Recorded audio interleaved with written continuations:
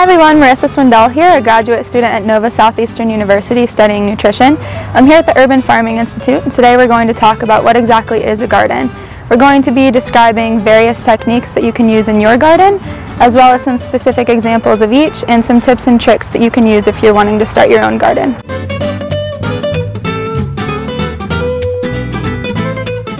So what exactly is a garden? It's important not to be too intimidated at first by the definition, because really there is no set definition of a garden.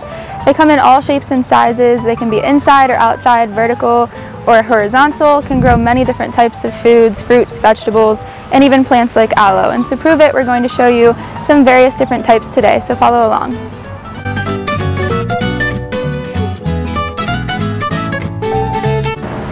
First up, we have raised beds. Here at the Urban Farming Institute, we use 4x8 raised beds. So these basically use a platform the size of your choice, whatever you desire, that rests on top of the regular soil and ground in your very own yard. These are especially useful in areas like Florida, where the ground soil might be lacking specific nutrients. You can add whatever growing medium you'd like to your raised beds within that platform, and then from there you can go ahead and adjust the nutrients as needed, depending on whatever type of plant you're growing. Check out our videos on how to build a raised bed garden and the proper growing medium to use.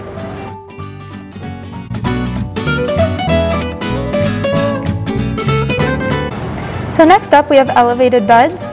Elevated beds are basically the same concept as the raised beds, except these might be more suitable for individuals who cannot bend over for various reasons, maybe wheelchair bound, etc. The only other difference is the use of the drip irrigation system, which also makes it useful for those who are unable to use hoses, lift watering buckets, and so on.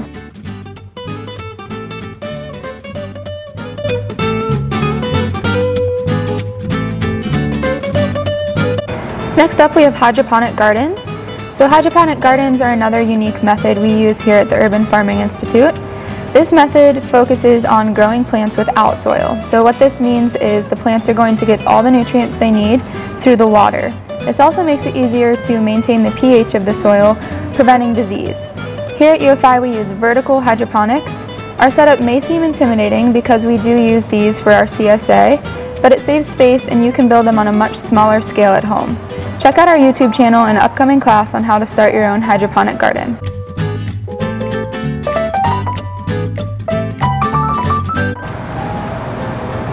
Next, we have container gardens. One specific example we have here is an earth box. So an earth box is going to use a sub-irrigation system, and this is going to make it easier because you can never really overwater an earth box. Overwatering is actually the #1 challenge of a beginner gardener. So to prevent this or help with this, make sure you have the correct drainage or maybe use a more textured soil to promote airflow. So container gardens are going to be convenient when you don't have the space for a more traditional garden. And you can use really anything from flower pots, tubs, and totes to barrels and bags, along with many other options. You can really get creative with these. What's nice is you can put these anywhere you have the space, such as balcony or other small areas. Like I said, remember to purchase or use containers with correct drainage to prevent overwatering.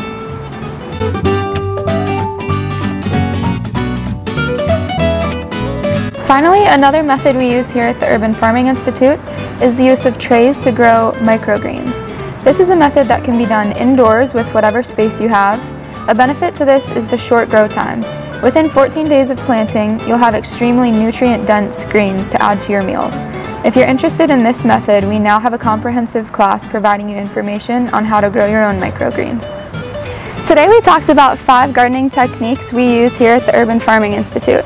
It's important not to let the idea of a garden intimidate you and prevent you from choosing one best suitable for you. Gardens come in all shapes and sizes, and you can grow whatever you'd like in them.